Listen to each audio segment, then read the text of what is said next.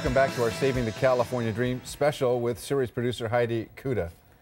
Many of the same issues crippling our state are also dogging us at the federal level and in our own city hall. Some political hopefuls say we've tried it with the government guys. Now they're asking for their shot.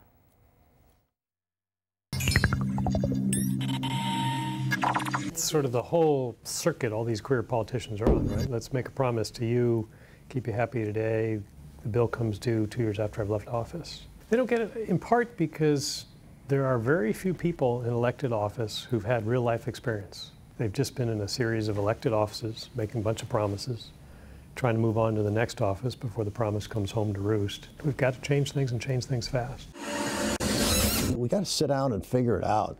It's not unsolvable. The partisanship, both the federal and state, is just so demoralizing. People are so fed up with the extremes. Only about 16% of the things that we buy and the contracts we enter into are with businesses that are in the city of Los Angeles. That's crazy. Imagine $60 million of cars that we recently bought, and we didn't buy a single one of them from a dealer in Los Angeles. Shouldn't somebody be fired over that? Shouldn't that be something that really raises a huge red flag? There was nobody who actually picked up the phone and said, hey, we need a bunch of cars. You want to bid on them? It's a matter of leadership or lack thereof. I can think of at least 3 dealers that would have loved to have had that contract. Right. Among the voices you just heard from was attorney Ron Galperin, who's chaired LA's Committee on Revenue Efficiency. He's running for city controller. Ron is here with us, as is our state controller, John Chung. So you can run this efficiency committee, but everything you look at is so inefficient. I mean, where do we start? Well, there are a lot of places to start. It's a big mess in the city when it comes to the finances, but there are some real solutions. You look at the billions of dollars that we spend every year in goods and services, and we can do it a lot better and save ourselves potentially hundreds of millions of dollars in the way that we do it.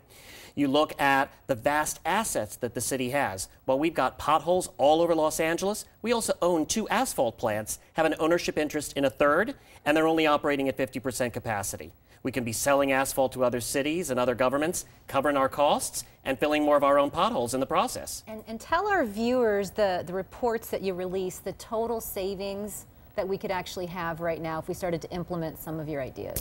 Yeah, the Commission on Revenue Efficiency has issued a series of reports. Our first one was about collections in the city and an opportunity to do $100 million a year better in the way that we collect, and also to make it easier for people to pay.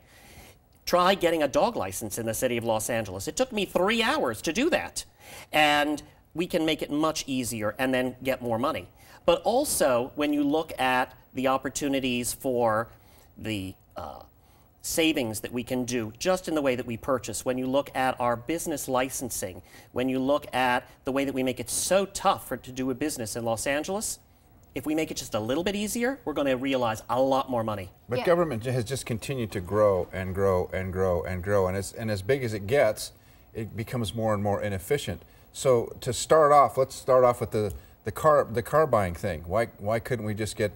Why wouldn't that idea get picked up and somebody say, oh yeah, we should probably buy our cars next time at an LA dealer? Well, there's been a lot of talk about that, actually, and there was a motion that came before the City Council to do just that, but it was done in such a way that it's not really going to be, unfortunately, very effective. But just some common sense. What do you mean by that? I'm not sure I understand that. Well, actually, they limited it in so many different ways that when it comes to the cars that get purchased... It has to be at a car lot that has a green light in front of a poster of a what? I mean, this is almost ridiculous. That bad. Yeah. Almost that bad. John, does any of this resonate to you when you hear this? It does. I spoke at a physicians conference in Anaheim earlier today, and we had an individual who came up to me and said, I just moved here, got married, wanted to get my medical license, and it took me a year to get the medical license here in the state of California. I want to engage in business. I want to provide health care. We have to be much more efficient and effective in terms of the way we handle regulations and permitting. Are you going to plan to run for governor at some point? Is that in the cards? I love what I do. All right, great. Good answer. He loves what he does, so we make him do it some more. Our state's a union state, you know that, but check out what happened when one local business, in order to stay in business, made the tough decision to go non-union. If you can't take a few belly punches, stay out of this business.